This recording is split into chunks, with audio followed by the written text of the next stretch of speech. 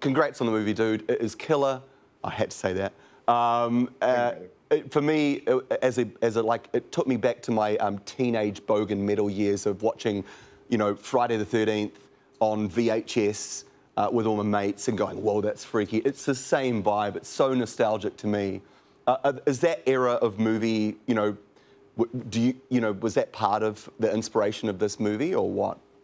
Yeah, I mean, you know, we all grew up in the 70s and 80s, and those horror films at that time, you know, especially the more gory films, like whether it was Halloween or Friday the 13th, or Evil Dead, things like that, there was this sort of element of kitsch that went through it because you just couldn't wait until someone showed up with a chainsaw. You're like, oh, here it comes. This is going to be bloody. This is going to be great. But at the same time, you know, we grew up watching those rock and roll movies. Totally. Like Ramones Rock and Roll High School or Kiss Me, Phantom of the Park.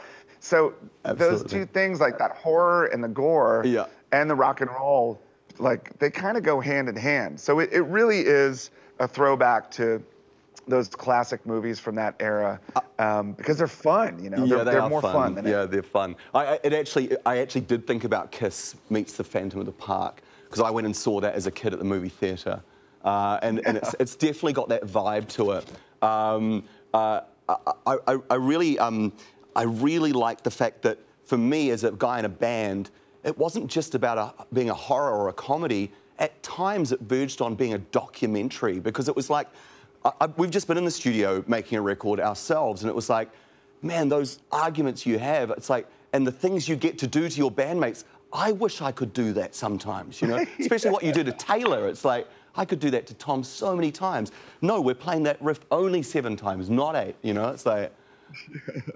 Well, you know, the funny thing is that, okay, the screenwriters, Rebecca and Jeff, like, we've known them for a long time. They're sort of in the rock and roll scene. Like, I remember meeting Rebecca through Eagles of Death Metal like 10 years ago, a long time ago. So they understand the rock and roll element.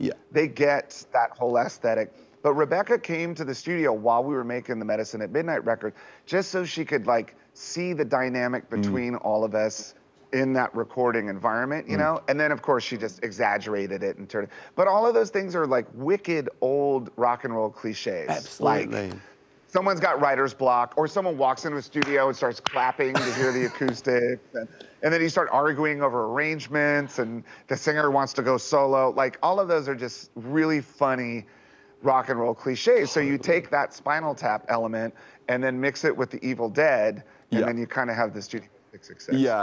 I'm having a hard time making up my mind which killing was the best, but Taylor's is up there, man. I mean, it was just so believable, very believable. Now, the other thing I've got to say is, as a Slayer fan, seeing Kerry King, the guitarist from Slayer, act as your roadie was the coolest thing as a metalhead. How did that come about? Do you know that guy well, or what? How did you get him to be in the movie? Well, BJ, the director, we had worked with BJ on a couple of our videos. We did a video for a song called Run. He worked on that. We did one for a song called Sky's Neighborhood. He worked on that. But he also made a movie with Slayer. So, and he's a rocker. BJ's a total rocker. He was in punk rock bands, metal bands. He's a bass player. So it's all just kind of like part of the scene. But I mean, the greatest thing is that we have a movie that has Kerry King from Slayer and Lionel Richie in the same fucking movie. It's like, awesome, how does that even happen? It is so great. I mean, and you got him to take off his nail wristband as well and actually look like a roadie. He looks like a roadie. It's amazing. Yeah. Oh, it's well, the incredible. other great thing is that, like, you know, in the movie, he seems miserable.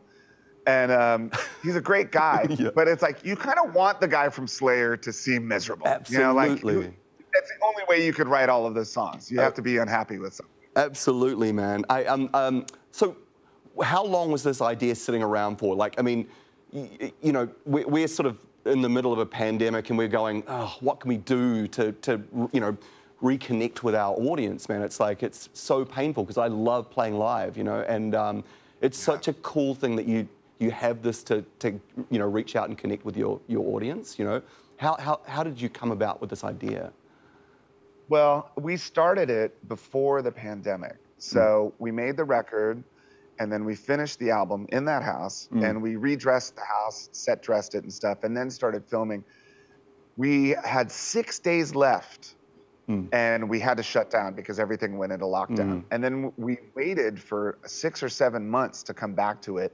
And of course, when we came back, we had to work within all the new regulations and testing and guidelines. And we were just determined to finish it because we had seen what we'd done. And we're like, oh my God, this is really good. We have to finish this.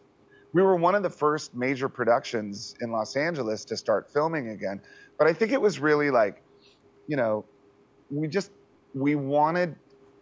wanted to finish it and not be held back by all of the new sort of, you know, obstacles. And we found a way to do it, and we did it safely, and it really worked out. But I mean, that's, you know, we're sort of restless in that way. Like we're not good at taking time off. We don't let grass grow under our feet, and we're constantly thinking of new ways to just, you know, reach out to the fans. And if you sit down and really think about it, and think like, anything is possible. Just think about it that way. Like, we can do anything that we want to do. Totally. It's just a matter of having the drive to do it, and then you just go for it. Yeah, for sure, man. Hey, I'm sitting here, you know, I'm a singer in a rock band. The Project New Zealand got me in to do interviewing. I'm not an interviewer.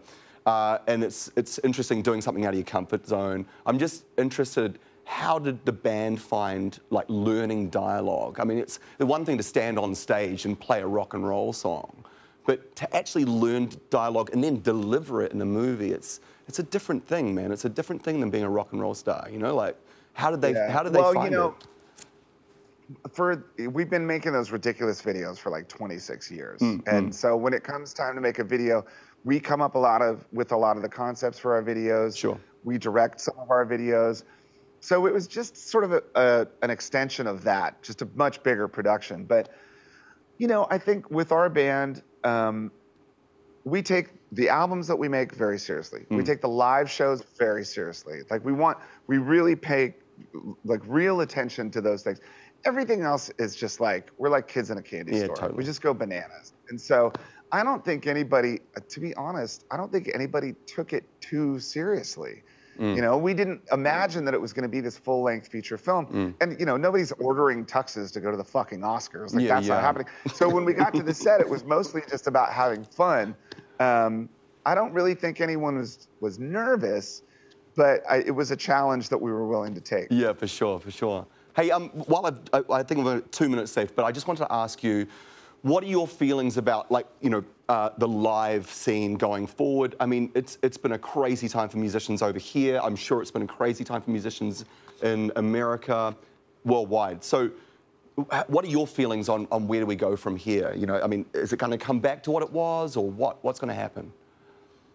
Well, I think most importantly, you have to find a way to do it that keeps everyone safe and protected. Absolutely. You have to do that. Yeah. The most important thing is that you can come together and share the communal live experience by taking care of each other. Yeah. So we went on a tour last year, and we did a big run through the U.S., and we managed to do it safely. And I think it depends on where you are and the venues and the regulations, that if you can find a way to make it work, you should, because I wrote an article about this for this magazine called The Atlantic, and it was called The Return of Live Music. I wrote it right in the middle of the pandemic. And I basically talk about how the live experience, that tangible communal experience, human beings need to experience that. Like, as humans, for sure, we need to get together and share that sort of thing. So it's just a matter of figuring out a way to do it that'll keep everyone safe. If you can do that, then you got to do it. Hey, talking about that, when are you guys going to be down here in New Zealand, and can we support you next time? Yes, you should. Yes. Absolutely. We haven't played shows with each other for what has it been, like 15 years? When was the last time we played with you? It was like Big Day Out a million years ago? It was about 15, 20 years ago, dude, so it was ages. 20 years ago. Yeah. Right. We can all get together, have a beer, and we'll look at the cute pictures of when we were young. When we looked good, yeah. Exactly. Hey, great to talk to you, Dave. I've got to go. Thank you so much for being on the show. Hopefully we get to see each other and our paths cross again. Good luck with the movie. All right, my brother. Take care. We'll see you soon. See ya.